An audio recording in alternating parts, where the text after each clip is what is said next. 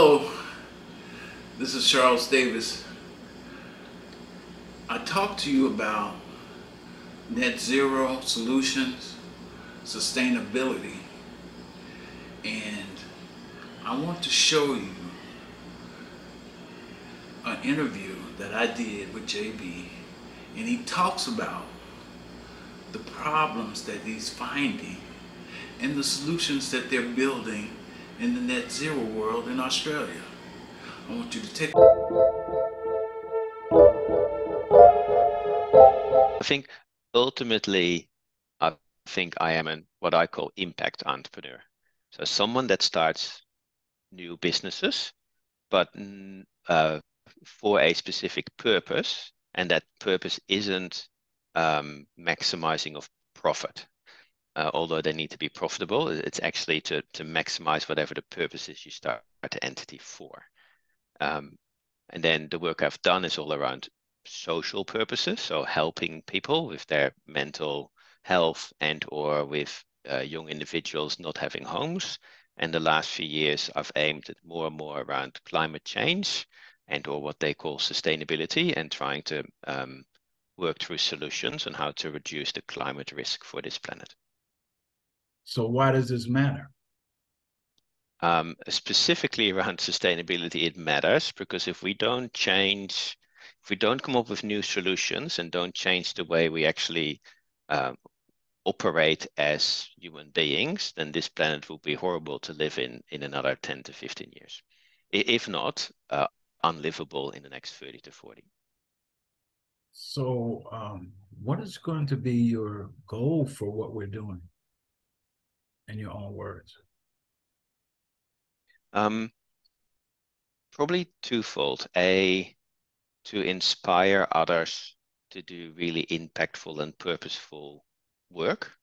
Yeah. And the second one is to try to have people work together that traditionally don't work together to solve the climate problem. You just brought up something that I want to explore a little bit more to bring Happy to help. because it has come up. It is in one of the articles, having people work together that typically don't work together. Yes. Well, go into that a little bit more. Okay. And that's the thing I've been exploring this week. And I think there's an enormous traction on this. I call the solution radical collaboration, meaning people and entities will have to work together with other entities that will include your competitors, as well as all kinds of other types of people and entities where you would traditionally not even consider or think about contacting, let alone working together. And this is the reason. When you look at, for instance, a relatively simple problem, which is carbon in your supply chain, and you want to reduce carbon in your supply chain, so anything that happens before you receive goods or services, the only way to truly do that well is when everyone that's involved in that value chain all works together with one common goal. The common goal tactically is to reduce carbon in all of these operations. Mm-hmm. The more strategic goal everyone has, although not explicitly thinks about, is to make sure that nature is actually not getting less healthy. Right? Because the ultimate aim for the planet is to make sure it stays livable, meaning the health of nature will not further deteriorate, if not gets better. That will never happen for two reasons. A, people will not work together like that unless you start working through on how you make them work together and why that isn't. B, even if they work together, any human being or entity will find it difficult to prioritize long-term outcomes over short-term gain. So we could all agree we're here for nature, and we might agree that we work together, and we might all work together, even if we got everyone together, but we would still feel pressure as executives to take short-term gain, profit or otherwise, over longer-term gain for nature and what we actually agreed we would work together.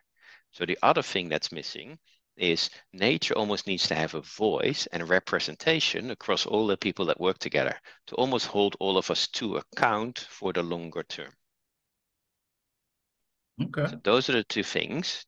to work on, and we have some concepts for that. So how do you create nature as a voice and holding people to account? And how do you get all of these different entities working together on a constant basis where you share the benefits, which is in this case, tactically, reduction of carbon across the value chain. Yeah. So let me rephrase this. So basically, you're looking at the logistics of the supply chain, and then having them all work together on reducing carbon emissions or whatever the ecological impact is. Would that be right? Across the supply chain, yes. Right.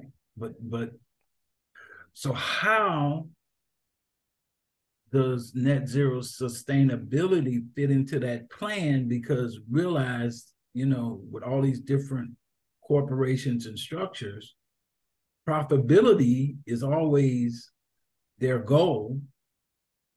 How do we address that?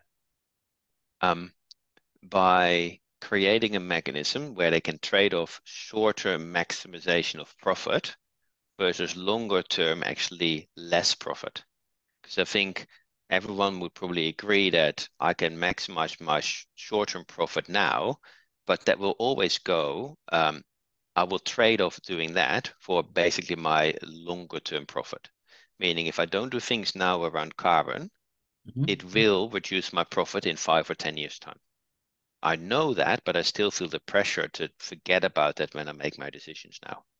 That would only change when there's a mechanism where the longer term, where nature or someone else will make you accountable to go, you could do that, but that's the consequence. Why would you do that? So you'll need someone to balance your views and your decision making. So you need some accountability in there, because I remember seeing some things in there about looking at this as countries, and I saw an article or video about some country being able to pay a fine or to buy credits. Yes, so they could increase their carbon footprint temporarily. So if we have that stuff in place, how are you going to do that? Yes, so you need, so the how is partly how do all of these entities work together? How do you do that? And the second one is you need a mechanism to hold you to account. The only mechanism to create is that by actually having nature or sustainability, if you will, to have a voice to hold you to account. And then you create a legal mechanism that to facilitate that. Legal or financial mechanism? Legal, financial, behavioral, all of those things. But it will start probably with, you need all, but it needs to include legal. Because that's partly the stick for if you don't do it. Yeah. So we're looking at governmental policies, aren't we? Well,